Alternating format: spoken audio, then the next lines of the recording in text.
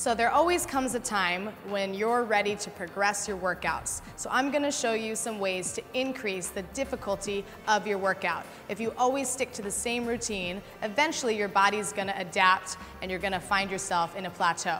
So let's talk about how to bust through these plateaus. I'm going to show you a new exercise and we'll talk through step by step some ways that you can change the intensity. All right, so Scott, go ahead and lie down for me. You're going to pick up your light dumbbell. And we're going to do what's called a single arm chest press. So your knees are bent, feet flat on the floor. You're going to take your arm out to the side like a 90-degree angle. He's going to bring his hand so it's in line with his elbow. And as he presses the arm up, it's kind of like you're drawing a half circle. So go ahead and bring it all the way to the center of the chest and then back out to the side. So again, kind of like a half circle, exhaling up, inhaling down. So one way, the most basic way to increase the difficulty of this exercise would to simply be increase the load.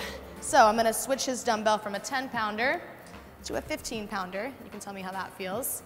This is something we would do because we've already been working with the 10-pound, right? We've already built that strength. This is maybe 3 or 4 weeks into your workout and you're ready to progress it. Another thing that we can play around with is the tempo of the movement. So he's going to go real slow on the way up, exhale, exhale, exhale, and then sharply bring it down.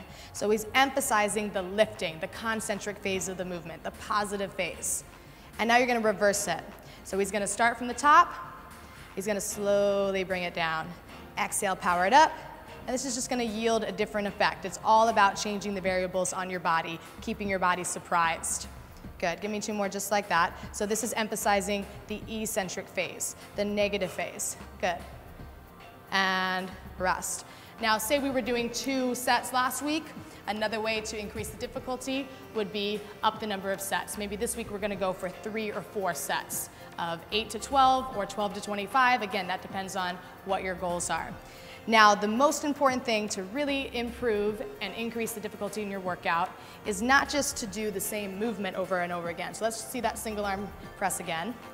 Because when you first do the exercise, your body's working real hard to figure out what this is. A lot of things are firing, a lot of calories are being burned, but after a while your body adapts.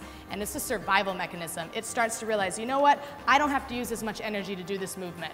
I'm gonna become more efficient at this movement. But efficiency is not always what we want when we want to burn calories. So we're gonna change the exercise and make it actually a completely different move. You're gonna give me a single arm pec fly. So now he's gonna take it out. Whoa, this is like a totally different movement. Now all those muscles in the body are reacting again. It's still a chest movement, but it's very tough because that weight is far away from your center. So a lot of things are gonna start happening. His core has to fire, and then in a couple weeks, this might become easy. So give me a bridge.